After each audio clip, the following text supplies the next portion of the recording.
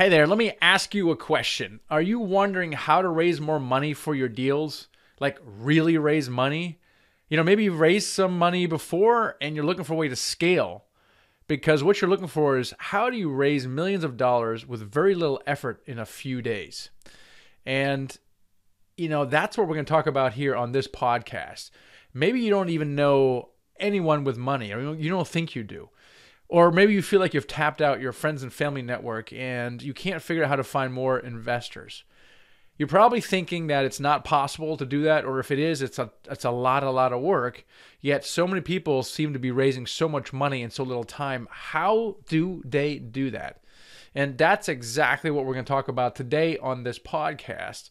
We're going to have a very special guest, experienced investor and capital raiser Josh Cantwell, and we're going to show you what this looks like if done right.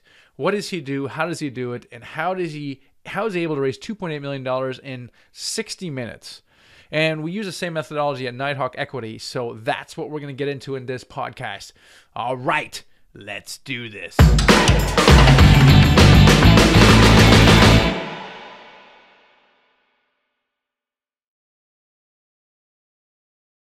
Well, hello and welcome to the show. I'm your host, Michael Blanc, and I'm super excited that you're here. Today's episode is sponsored by my free masterclass, and it's called How to Do Your First Apartment Building Deal.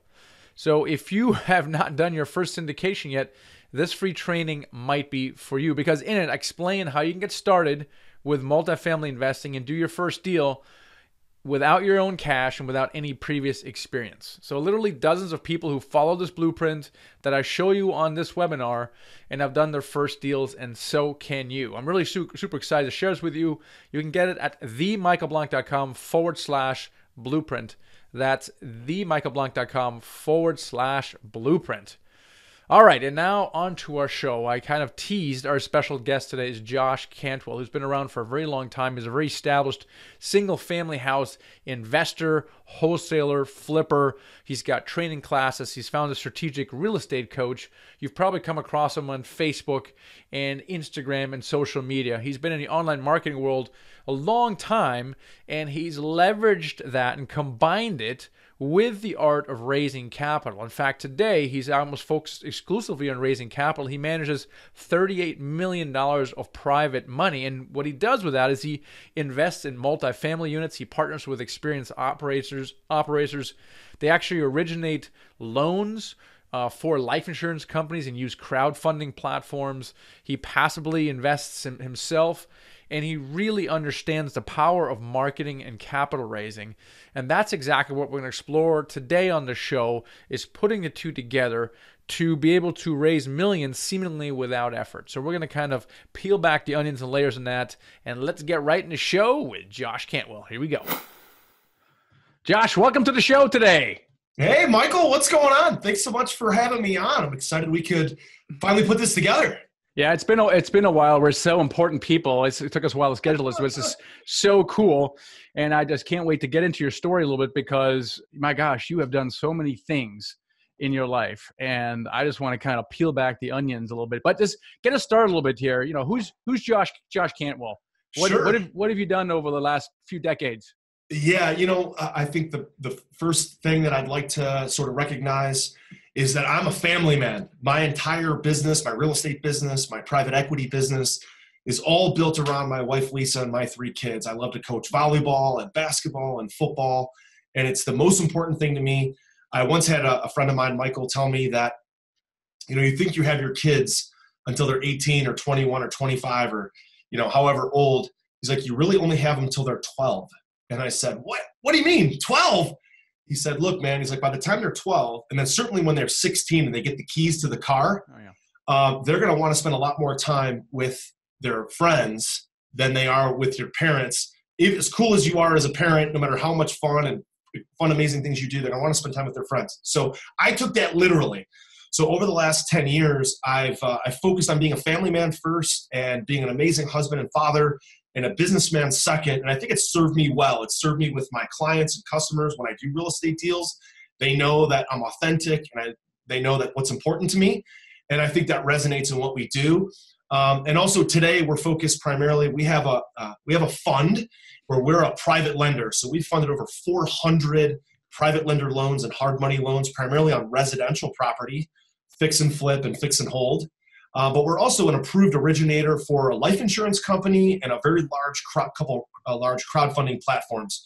So we originate first mortgage debt for both resi and commercial. We focus a lot in multifamily.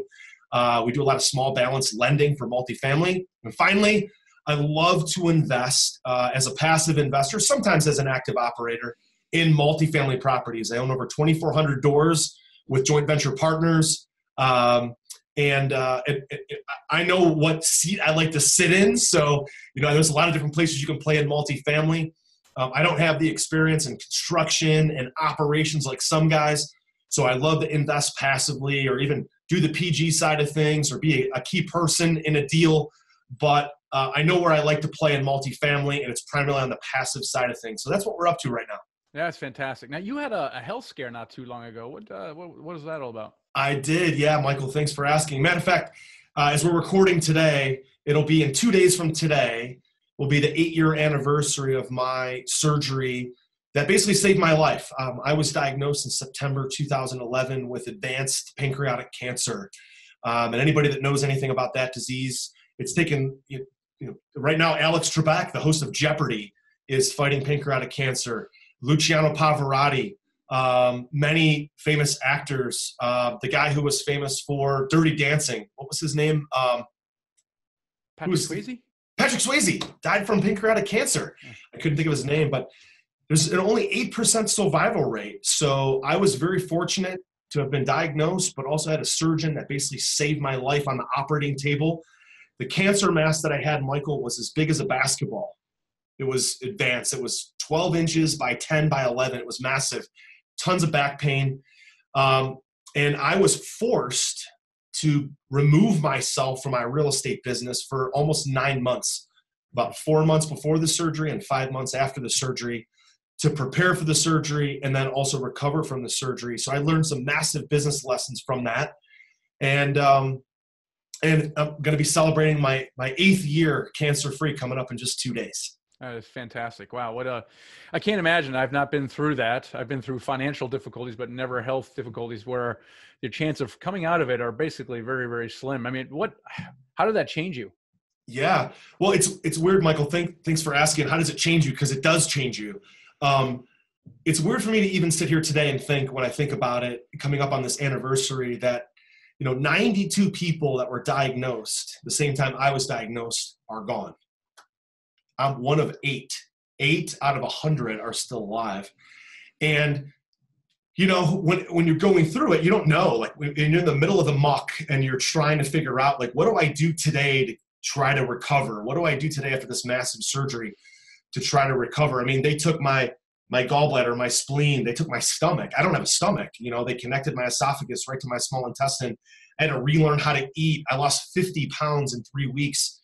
All this happened, and here, to think about business, I had employees, a staff, I had a publishing company, coaching students, I had a real estate investment business, all back at the home office where I literally couldn't do anything. I couldn't call the office. I couldn't provide any insight. I could barely get out of bed.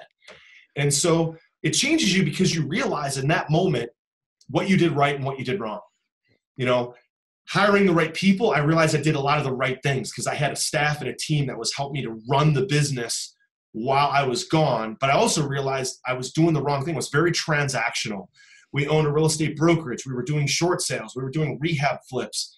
And if I wasn't there to kind of nudge things forward every day, things definitely, if they didn't break entirely, they definitely slowed down substantially.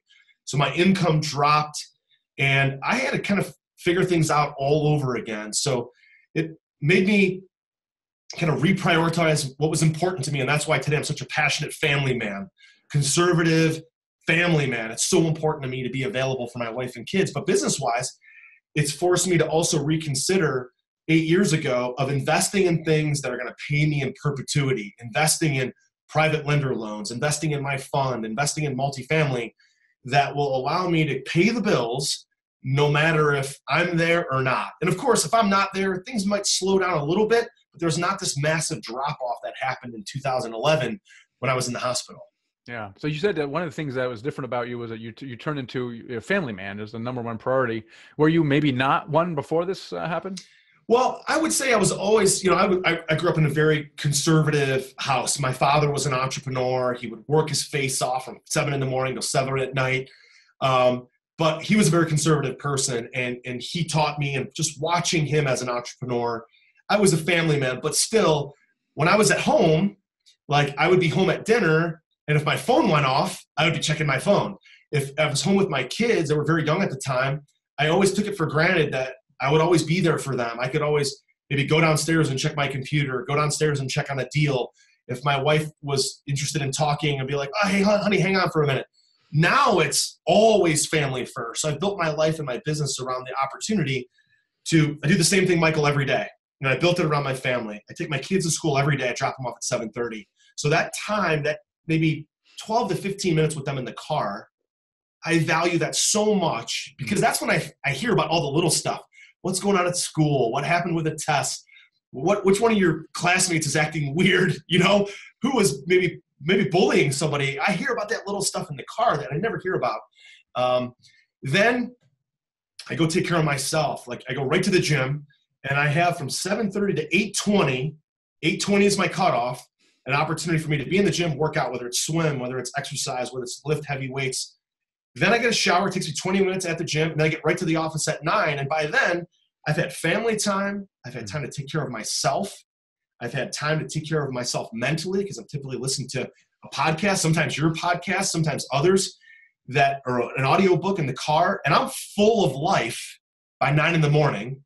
So that when I get to the office, knock things out, and typically I'm back home by about 2 o'clock. And so I can be home when my kids get home off the bus. And then I still work from my home office, but now I'm home to help my wife with things around the house or be there when my kids are home. And so back then I was less, I guess, purposeful about it. Now I'm very purposeful about my time. Yeah, that's so important. I mean, as entrepreneurs, the tendency or is to simply work harder, because we know if we work harder, we could do more, we can make more money. Right. And it's so difficult to guard against that. What do you do now when you get home, right? Because the same thing is still happening. Your phone's still going to ding at 6:30 or 8 o'clock. Well, what kind of systems do you have in place to counterbalance that? It's all about putting gates around time, right? So when we call them swim lanes, right? When I have certain time swim lanes or certain job description swim lanes in my businesses for certain staff and myself, I know what needs to be accomplished. So one of the things I know for sure is when I get home around 2:30, and I'm there with my kids, I know the house is going to be bustling, moving around. So I can't do things like strategically think. I can't do things like record a big webinar, or I can't do things like plan or strategize. That's the time for me when I can take calls with investors, because calls with investors from really 2 o'clock to 4:30, 5 o'clock, that is just, I'm on the phone. I could be on the phone walking around my house on my cell phone. I can be getting a drink out of the refrigerator. I can check on my son. If my wife needs to run out to a doctor's appointment or take my daughters to basketball or volleyball, I can still be there with my son, and I could be on the phone. So I've structured my day that all my strategic thinking happens in the morning. All my important meetings happen in the morning. All my time and energy, things that need a lot of insight, a lot of thought, a lot of planning in the morning. And all my investor calls or looking at, like I can look at a deal at the kitchen table with my son doing his homework if I wanted to. I can talk to an investor with my kids, eating a snack after school. I can't strategically think with all the family around. So I've learned to break up my day and know, and maybe it's because I'm 43, maybe it's because I'm a little bit older, maybe don't have as much energy as I used to in the afternoon, but I know that all that strategic thinking has to happen in the morning. And then it gives me energy to talk to investors. It gives me energy to look at deals.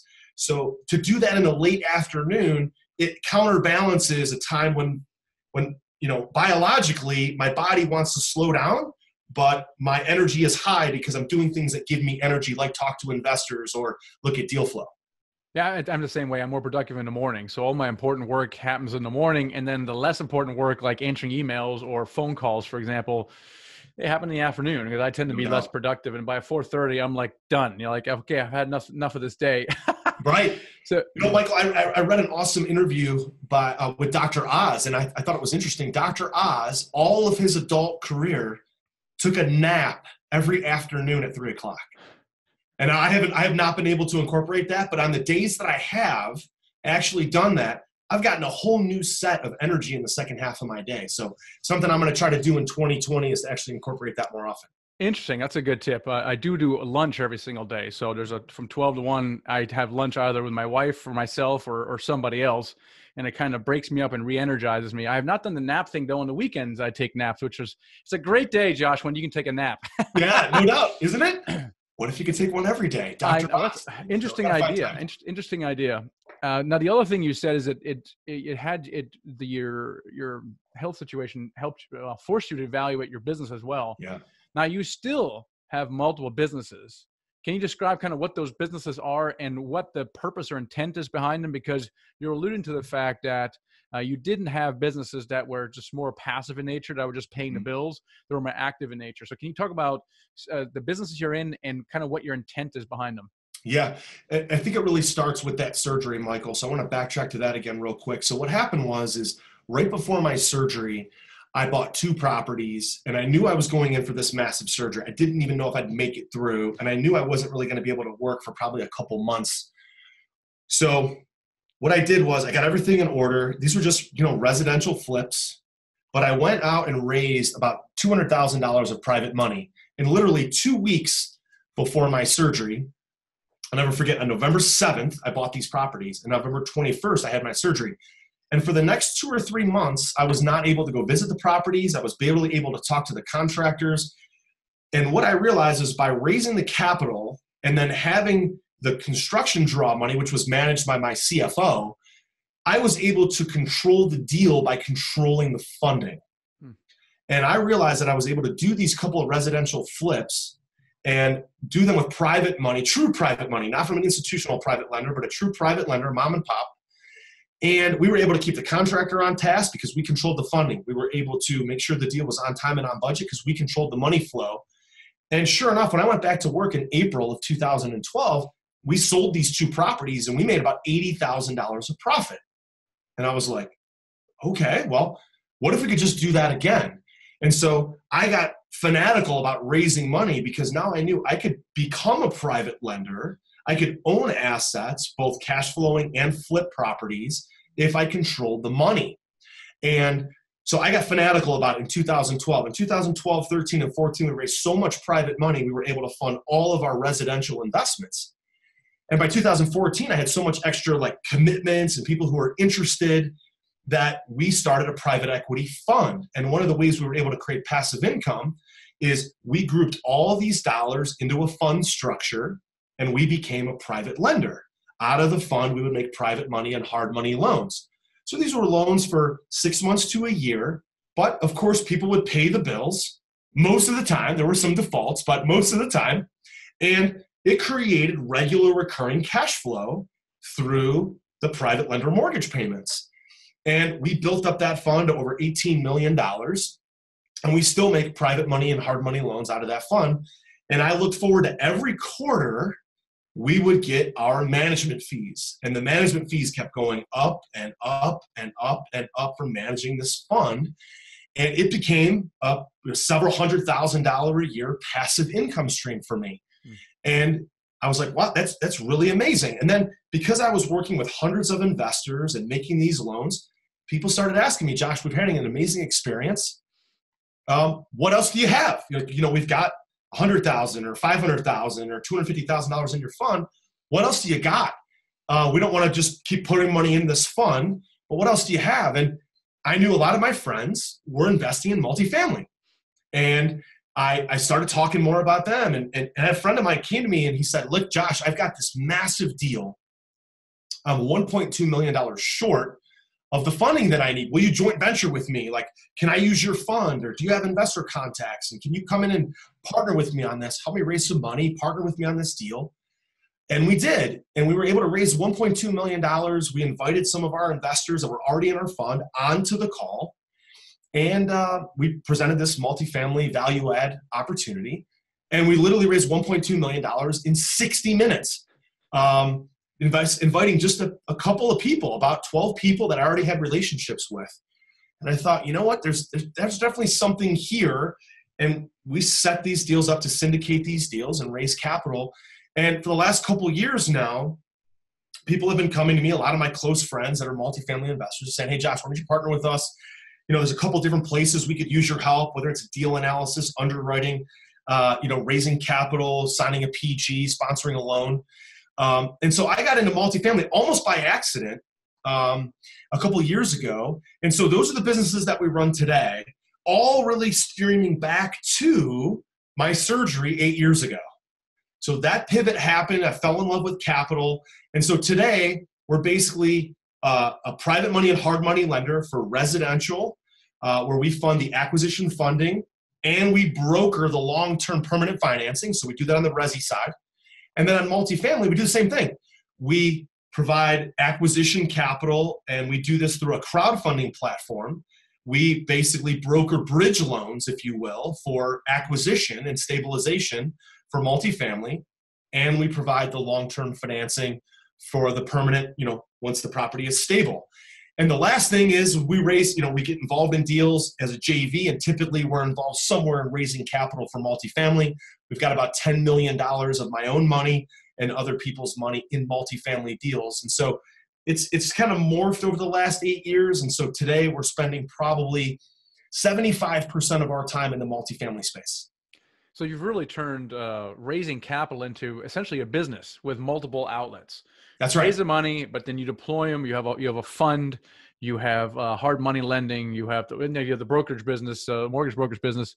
Then you also raise capital for multifamily, and then you also passively invest. That's correct. Right. That's exactly right. And we've now, because of our reputation of being a capital provider, we've gone out, and some people have sought us out. Sometimes we've sought other people out. Yeah. And again, we've created these relationships with crowdfunding platforms where they want us to find deal flow. They want us to originate, acquisition loans, bridge loans, and permanent finance loans, and sell them off. So, it all started with that original $200,000 raise 8 years ago. To today, our plans for 2020 is we're going to originate over at least $250 million of multifamily loans and sell those off to a life insurance company and crowdfunding platforms that do first mortgage debt. And we're excited to be a passive investor to create long-term cash flow for ourselves. Yeah, so that's very interesting. Now, that first 200,000 or 250 you raised, you were doing flips and things of that nature before then. Now, why had you not raised money before this? And what were some of your maybe limiting beliefs around that, why you didn't do it or why you waited that long? And tell me about that back before the light bulb maybe went off. Sure. It's interesting, Michael. I think self-limiting beliefs are a huge part of what make us who we are. In 2008, 9, 10, 11, I was doing a lot of short sales, a lot of transactional work during the crash.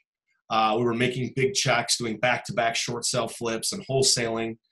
And even though we did massive events, 150, 200, 300, 350 attendees, we had big keynote speakers, I can tell you that I had a self-limiting belief that I wasn't educated enough, I wasn't smart enough, I wasn't knowledgeable enough about multifamily, or I wasn't educated enough or smart enough or to raise capital. It was really my surgery that forced me, and oftentimes that's what we find. There's some life experience, some life event that forces us to change, right? It's often when we're in our comfort zone. Like I was comfortable in 2008, 2009, 10, doing a lot of short sales. And I knew it was transactional work, but it was what I knew. And what I think that's the enemy of progress, the enemy of growth, is doing something that we know that provides us a certain amount of comfort. Even though we know we can be bigger, we can be better, there's another version of ourselves that can do more. We don't reach for it because we're comfortable just doing what we're doing today. And I think that's something with multifamily investing or raising capital. You've got to break the routine. You got to break the habit by trying something new, doing something new, and then being successful with it. in order to grow and then achieve the next thing. So for me, it was about that surgery for me was a huge inflection point, a huge pivot point, because it forced me to get out of my comfort zone. I had to, because I knew I didn't want to go back to being a transactional investor anymore. And so I just jumped into it. I started talking to friends. I started talking to family. And again, this goes back to our conversation that we had before about if you have something that you feel so compelled that it's going to help someone else, I feel like you have a moral obligation to sell it to them or present it to them, present the opportunity, because it's going to help them and help their life. And so I knew that when I was doing flips and pulling people into my deals, I was paying them 12% interest or 15% of my profits, whichever was greater. And we were successful at doing that over and over and over again. And I knew this was helping a lot of people that the stock market couldn't provide for them. And so I got so passionate for it, I could talk to anybody about 12% interest or 15% of our profits, and I knew we were going to protect their money. And then it just morphed into the fund, then it morphed into multifamily. But it was about the conviction that I knew we could do better for them than they could otherwise do for themselves or what the stock market could do for them. Now, before you were, I would say, kind of a very active investor, means you were doing flips and wholesales, which means you were sourcing deals or through your network sourcing deals. Now, you then pivoted a little bit to raising more capital instead of sourcing multifamily deals. Why did you gravitate and more towards, almost exclusively towards the capital raising end of that spectrum? Yeah, I think it was a comfort zone. I think, again, you go back to self-limiting beliefs or what are we comfortable with? I knew that I was really good at, nobody ever told me when I presented a private lending opportunity or when I presented a deal, whether it was my deal or someone else's deal that I was joint venturing on, nobody ever told me at the end of like a presentation, hey, Josh, that's a super dumb idea. Nobody ever said like, what you presented me was awful and I would never do that. I always got positive feedback. So I knew I was training my brain and training my body to think like, I can do this. I can raise more capital. I can get involved in more deals. And I kept telling myself, funding equals freedom. If you want to get freedom, you need to own assets. And the way you own assets is by having access to funding. And so whether it was my funding or someone else's money, you just need access to all kinds of funding to buy assets, and assets create cash flow. And so I knew funding. And when I didn't have a ton of experience in multifamily a couple of years ago, I thought, well, the best thing for me to do is joint venture with people that already have experience or people that really know how to operate, guys who are really good boots on the ground, guys that know how to evaluate deals. Let me leverage their experience and let me leverage what seat they're sitting in the multifamily world, and let me participate doing what I do best and let them do what they do best, and let's joint venture. Now, as we've gotten more experience in multifamily, we've got more experience in raising capital, we're doing more and more of our own deals, or we're sitting in the operations seat. But it naturally started with us in the capital side of things because of my background and what I had done after my surgery. Now, let me ask you, when you first started off raising money, it was like for me and maybe for you, you're raising money, one-on-one with people, you raise a couple $100,000. What now has changed? How are things different now where you can raise $1 million, $2.8 million in just a matter of hours or days? Yeah. How is that possible? Yeah, Michael, I think it comes down to this. Like when I meet with a new potential investor, I use the Securities and Exchange Commission to my advantage. I use the 506B. So if people are familiar with Reg D, 506B, a lot of your audience is very familiar with those, 506C. I tell everybody when I meet with them for the first time, look, the Securities and Exchange Commission requires that we have a prior existing relationship, a prior substantial relationship before you invest with me. So it doesn't matter if I have a Reg D or 506B or 506C. I use that to my advantage by telling them, look, I want to get to know you. I want to ask you questions. So I've taught now my whole team in my office. I've got 4 of us that know this line of questioning and know this process. When we meet with a new potential investor, that we make it all about them. We have a series of 10, 12 questions that we ask them. And we tell them, look, the SEC requires that we have this relationship with you. So I need to ask you whether you're accredited or not, what kind of experience you have, what assets you've invested in before. So what what your risk tolerance is. So we go through that. We ask all these questions and we say, look, once we have enough information about you, then we can present a deal. So my team, if you will, always has this pot of investors, if you will, and they're always on sort of a simmer. Like, think about your oven and it's always on like the 2 or the 1 and just simmering. And so we're warming people up. Then when we have an investment opportunity, whether it's our fund or whether it's a multifamily deal, then we start to turn up the heat and it goes from a 2 to a 10, or it goes from 2 to high. And all of a sudden what we do is now we have relationships with these people. We can check the box that the SEC requires that we have this relationship. Now what we'll do is about a week in advance, I'll plan a webinar to this group of investors and I'll say, look, we're going to open up an opportunity in this multifamily deal. We need to raise $3 million of private investor capital. We've already raised $1 million because typically we have some early commitments or some repeat investors that have already grabbed a unit or grabbed a spot. And I'll say, look, we're going to open up 20 spots. And that's all we have available, these 20 spots. I'm going to host this webinar and I'm going to take you through the opportunity. And I'll send a series of about 3 or 4 emails. We always hold this webinar on a Tuesday. It's always Tuesday at 1 o'clock Eastern time. So we can do it during the lunch hour, and we always do it early in the week so that we can follow up with investors throughout the week, Wednesday, Thursday, and Friday. We basically tell them, look, on the call, we anticipate we're going to be inviting X number of people. So however many people are on our list, let's say it's 1,000 people, or let's say it's 40 people, however big your list is, we're going to be inviting this many people, and we're going to open up however many spots. Let's say it's 10 spots or 20 spots. So it's the law of scarcity. We're going to open up this many spots and come onto the webinar to learn more. So when they get on the webinar, I jump on right away and I tell them, hey, I'm going to present you an investment opportunity. We already have an existing relationship with you. We can check that off. So I can make you an investment option today and basically make you an offer today. And when we do that, we tell them, hey, this is going to look and feel and smell just like the deals that I told you about during our discovery interviews. So after I get to know them during the discovery interviews, find out about them, then I'll tell them, hey, the deals that we do for apartments generally look like this. There's a preferred return, or there's cash out refi proceeds, or there's equity in perpetuity, or there's cash flow in perpetuity. I'll frame up during the discovery what a deal potentially could look like. And then when we have a real deal that makes sense, that we're joint venturing on or partnering on, I bring it to them. It's exactly like what we've warmed them up with. Now when they jump on the call, they're like, that's exactly what Josh said it would be, but oh crap, he invited 1,000 people or 400 people to this webinar, and there's only, let's say, 12 spots available or 15 spots available. So when the webinar begins, I'm going to tell them, listen, we're going to open up 15 spots. Here's my cell phone number. The first 15 people that text me during this live webinar are going to be able to reserve a unit.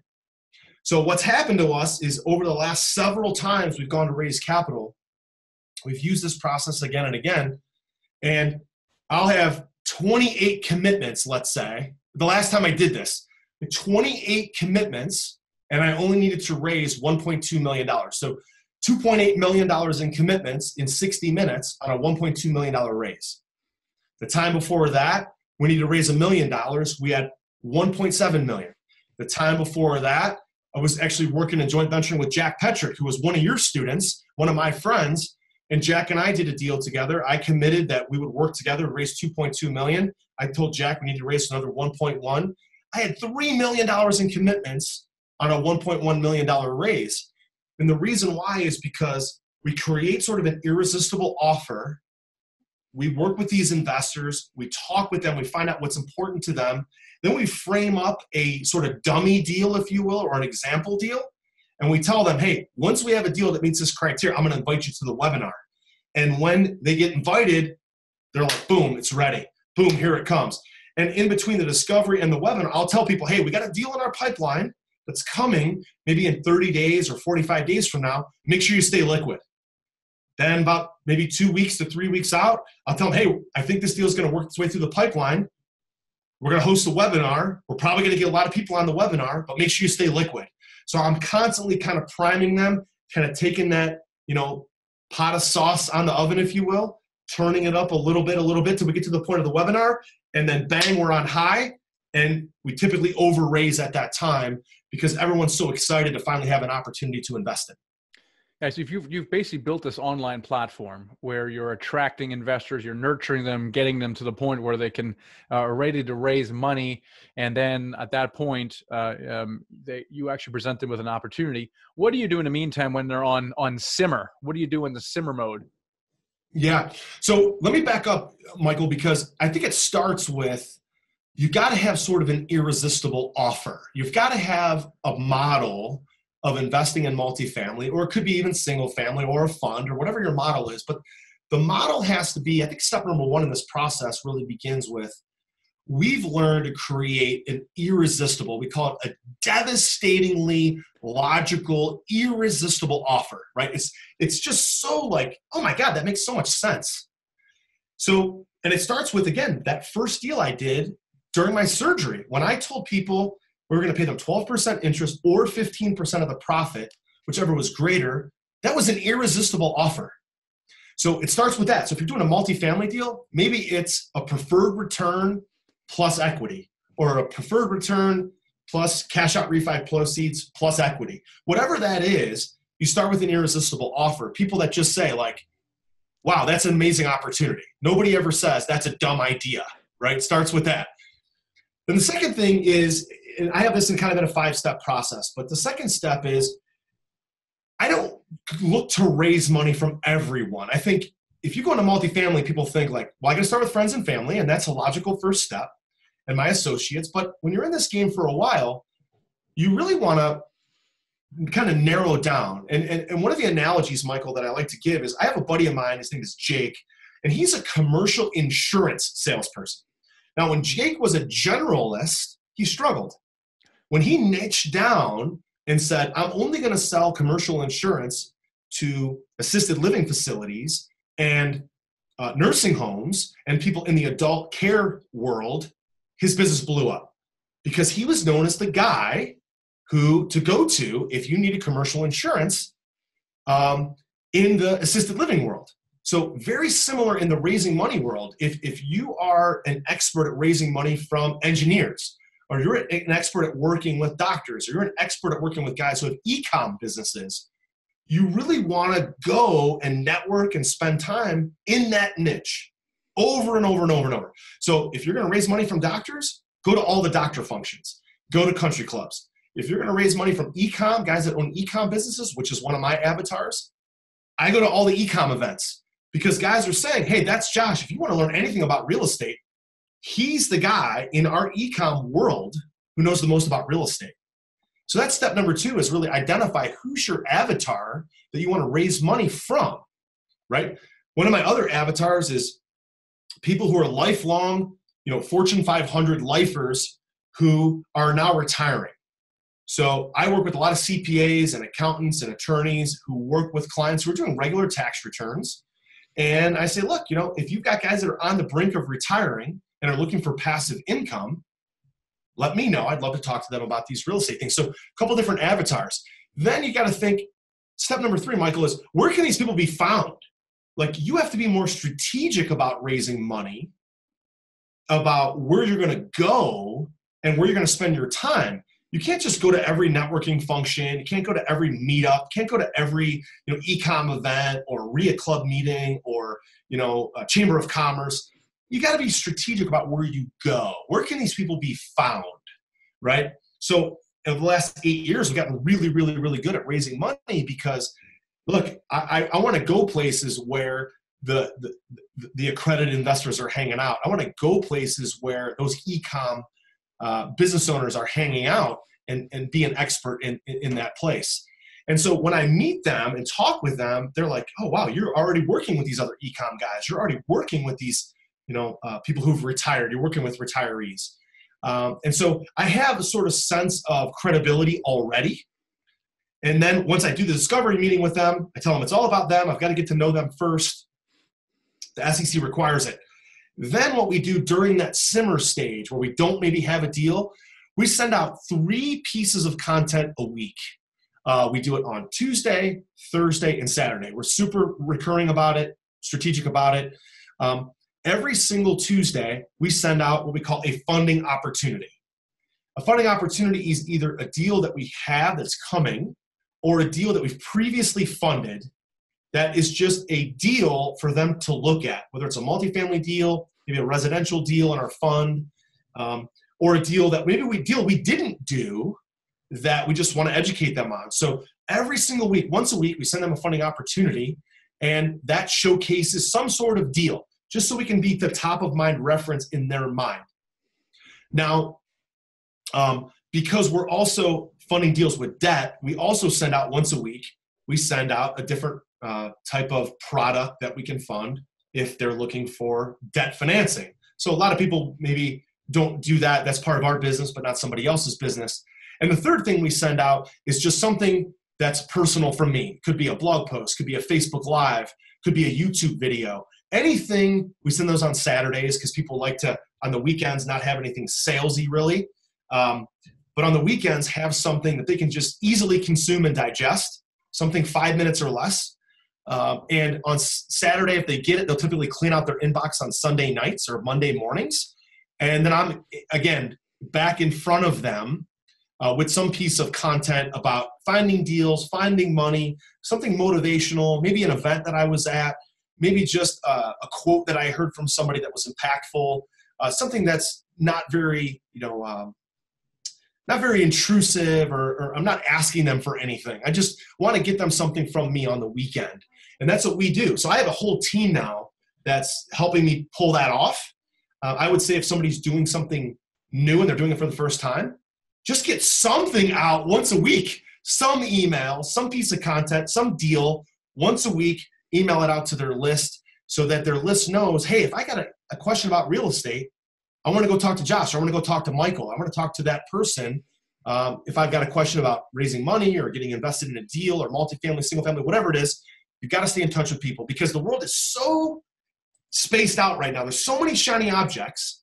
You've got to stay in front of people on a regular basis. So kind of a long-winded answer, but I think I answered that for you. Well, I think it's great because now you come from an e-commerce background. You've done a lot of stuff online. Certainly, if you're a wholesaler, you're taught, marketing is a key piece of the puzzle. Bandit sign, SEO, websites, all that stuff.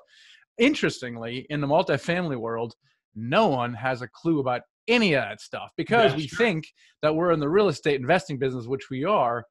And in the beginning, that's fine because you're raising money from friends and family and you're networking, and that's great. There are people who have raised $250,000, $500,000, even $1 million, and they go, my gosh, I'm tapping out my network. And their biggest problem is, how do I expand my network? And at that point, now we're talking about what you're talking about. We're basically building an online platform, right? We're moving our business online. We know now the mechanics of raising money. We just have to scale it.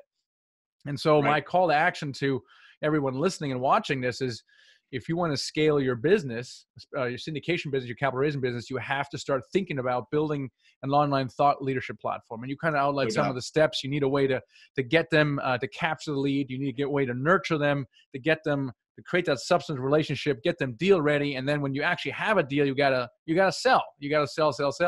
That's right. And then in doing so, you can raise millions of dollars in just a matter of days. And that's the power of the online medium that we're at. So and that's the power, honestly, Michael, of just purely Facebook. If you look at Facebook and Facebook Lives, your Facebook feed is essentially your personal blog. And if people find you interesting, so many people just talk about their family. That's great. Talk about your family, your wife, your kids, your partner, whatever you got going on there. Fantastic. But when you close a deal, you've got to talk about that. Because again, the SEC requirement is you can't just go on Facebook and throw up about an offer and make an offer unless you have a 506c, a Reg D offering. You can do that with a 506c, but nobody really even cares. Like, even if you have the most amazing offer ever and you can solicit your Facebook audience, none of them are going to pay attention unless they have a relationship with you, even if it's an online relationship. So the best way to do it is to talk about deals, to share some of. I find the posts that I share where I am experiencing a huge challenge, whether it's in business or personal, those are the posts that get the most likes, that get the most engagement. So don't just talk about, hey, I've got this awesome deal and we made another $50,000 profit. I bought another multifamily deal and we're making $100,000 in passive income or $500,000 passive. Don't talk about just that. Talk about the challenges, the hard times in the past, the things you've gotten through, that when you were totally in the muck. That's what people like to pay attention to. What people love is the superhero, the hero's journey, when that came out of the depths of problems and challenges and faults and things they did wrong. Then they're all of a sudden successful. People hate people who brag, but what they love is the hero's journey, where somebody who was down here who's now made it or starting to make it through.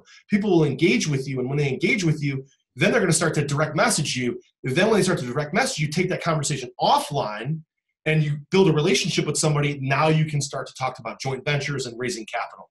That's how it's done, and it can be done just through Facebook and Facebook Lives. It's an amazing tool. It really is. It has never been easier to reach people, cold audiences, and making them warm and warm and warm. Now, what's your parting advice to capital raisers who've maybe raised some money or really want to scale their business, and they really haven't thought about the idea of building an online platform? Like, what should they be thinking about? What should they be doing in the next year or so? I think the first thing they've got to think about is when you decide to take money from passive investors, you have to understand that you've immediately put yourself in second position.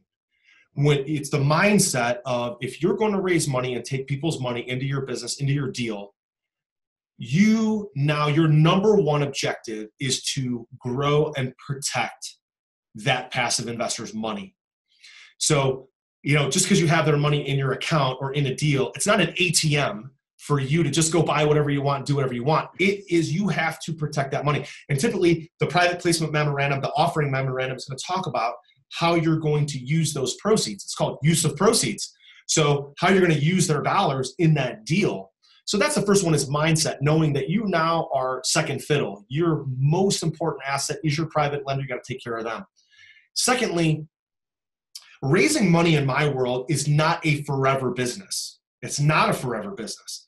If you make the commitment to raise money over the next 1 to 3 years, and you raise your first $1 million or your first $5 million, that money, if you do a good job with it, it's never going to leave you. It's never going to leave you. People will come back to you. They're going to refer their friends and family, but they're going to reinvest with you. Every time they get their principal back, they're going to reinvest in your deals. So you don't need an infinite amount of money. You don't have to raise $1 billion or $100 million. You don't even have to raise 10 million. You can do a lot of damage in the multifamily space if you just raise $1 million or $2 or $5 million bucks. So know that it's a commitment, but it's a commitment with a certain start and end time. Like, I'm at the point now, I manage almost 35, 40 million bucks. I really don't need to raise any money next year in 2020. All I need to do is go find deals. And so no, it's a sacrifice, it's an objective, it's a strategy for a finite period of time. Because once you work with those investors and kind of control that relationship, you're going to have access to that money, if you do a good job, forever. So that's the second thing. Again, my mindset says, I just have to do this for a year or 2 or 3. And then once I've raised the money, I'm good. The third piece of it is, investors are going to, they're going to jump. They're going to leave you if you ignore them. So you've got to have some regular way to stay in touch. Email marketing, just sending out regular recurring emails. You can send it right out of your Outlook account or your Gmail account. Doesn't have to be anything crazy. Doing a Facebook post or Facebook Live once a week. Our rule of thumb is, for every 1 post about business, we want to have 7 to 10 posts that are more personal in nature, that are not asking them for money or not talking necessarily about business, because people hate people who are just always talking about business or always bragging. And the final thing is, number 4, is it's all about follow-up. And I'll kind of finish up with this story. I met an investor in 2015. His name is Brandon. I was referred to Brandon by my friend Sean. I grew up with Sean. I've known him since 2nd grade. A couple of years ago, 2015, Sean refers me to Brandon. We go down to Brandon's house. He lives in Charlotte, North Carolina. We go golfing on Trump National Golf Course before Trump was president. And Brandon and I just start talking. I didn't go down there to raise money. We went down there to play golf. And we start talking a little bit about my deals and I tell them a little bit about multifamily. I tell them a little bit about the 12% interest or 15% of the profit or fund. 2 years goes by, but once a quarter, I was sending Brandon a physical newsletter. Once a month, I would just be like, hey, Brandon, just checking in, man. What's going on? How are your investments doing? Hey, man, let's hop on a call. I got a deal that we're looking at closing. I don't need any money for it. This is one of the best things you can do. Have a deal that you've already subscribed. Have a deal that's already sold out and say, look, I want to walk you through this deal, but it's not available for you to invest in. That's one of the most powerful things you can do as a capital raiser, is to show them a deal that other people did that they are boxed out of. So I showed Brandon deals that he was boxed out of. And then by 2017, Brandon and I were talking on a regular basis, decided to make his first investment. And it was, at that time, it was a fix and flip rehab. Then he got into our fund. Then he referred me to his mom. That now he's invested with us about $700,000 or $800,000 in our fund and in multifamily deals. One, because I told Brandon, I could use your money, but I don't need it. One of the most powerful things you can say is, I could use your money, but I don't need it.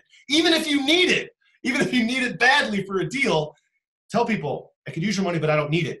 And to continue to send people deals that you've closed or deals that maybe you passed on, and educating them about deals without asking them for money, they're going to come to you eventually and say, hey, Josh, I'm liquid now. Like, I've seen your deals. I'd really like to talk to you about investing.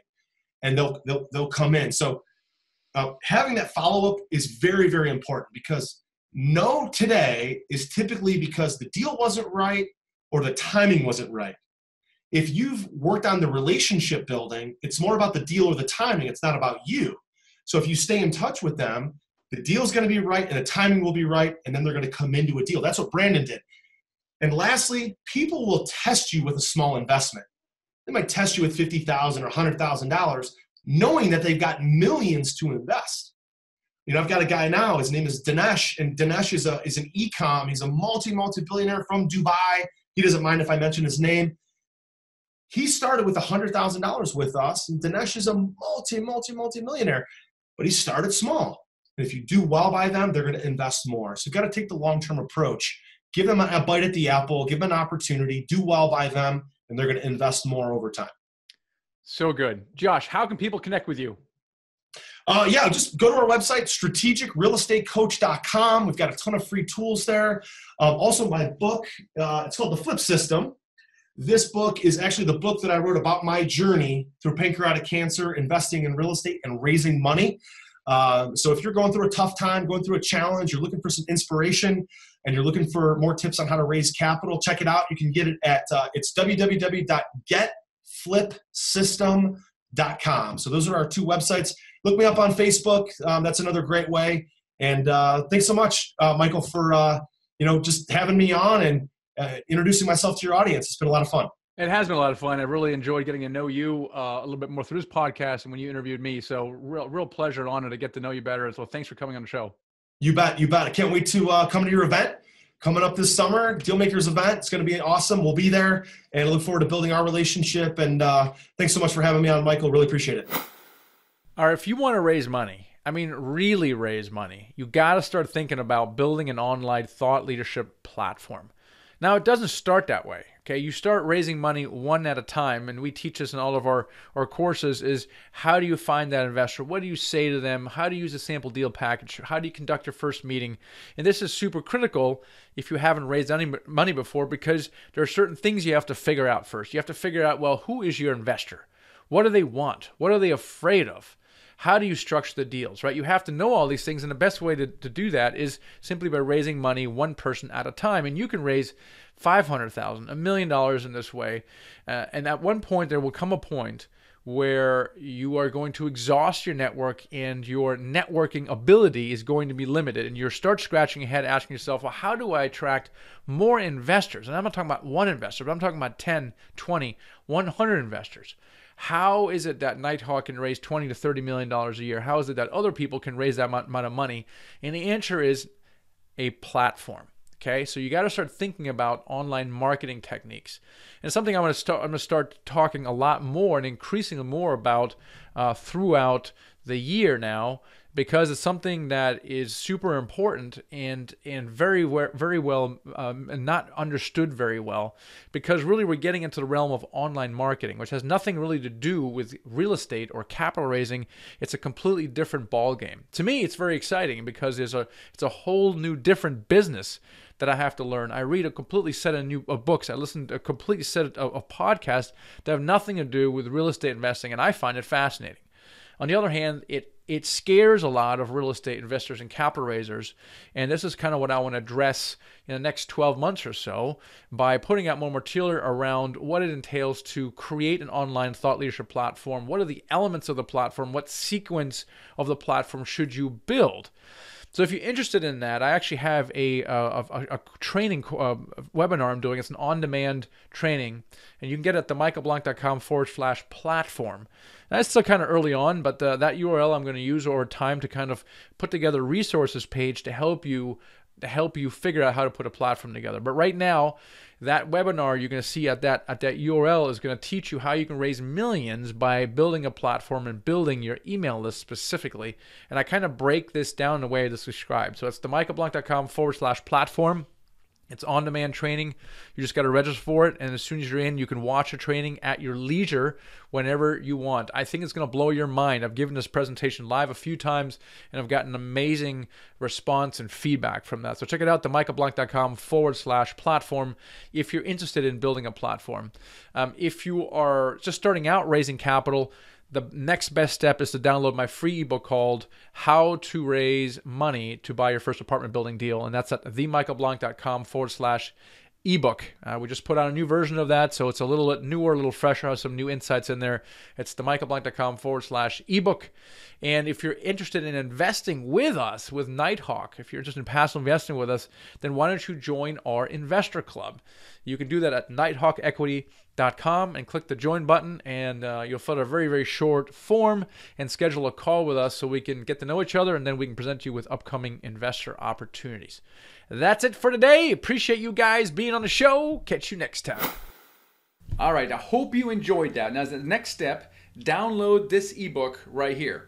Okay? When you've downloaded that, make sure you also subscribe to my YouTube channel, because then you can get all of the videos that I release as soon as I release. So make sure you subscribe to the YouTube channel right now. Click on that right now.